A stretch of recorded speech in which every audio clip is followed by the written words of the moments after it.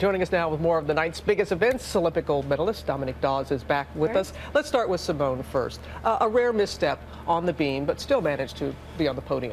You know, her routines are pretty difficult to do, and that's why she was able to get on the podium with nearly a fall on the balance beam.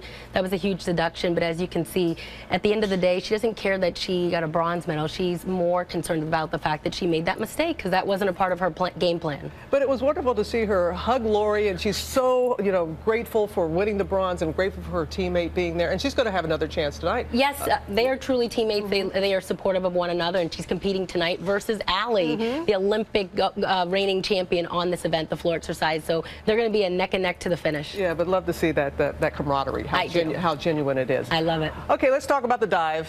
I know it's not your sport. Okay, but as TJ said, it combined two sports, diving and track and field like that. But people thought that can't be true, but it's legal. Shawnee Miller knows that this is her Olympic moment, and if she feels as if she's running out of gas at the end and she needs to dive across that finish line, that's what you do. I love the sport of track and field because at the end of the day, you have a stopwatch. There's no one judging, but there's a stopwatch, and so she knew that that was going to be her best chance to get a gold medal and beat Allison Felix. By any means necessary.